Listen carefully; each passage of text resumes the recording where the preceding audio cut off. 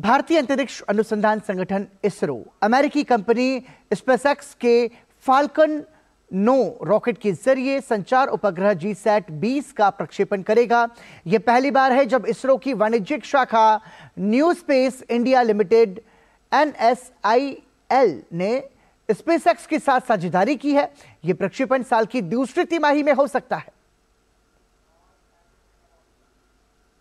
NSIL is primarily responsible for carrying out end-to-end commercial space business.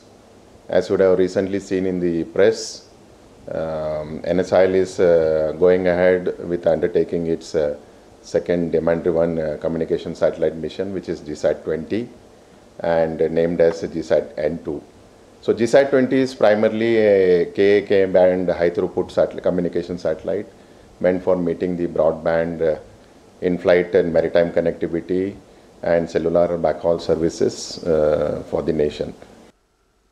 NSIL के मुताबिक GSAT-20 संचार उपग्रह का उद्देश्य देश की ब्रॉडबैंड इन फ्लाइट और समुद्री संचार IMFMC और सेल्यूलर बैकहॉल सेवाओं की जरूरतों को पूरा करना है।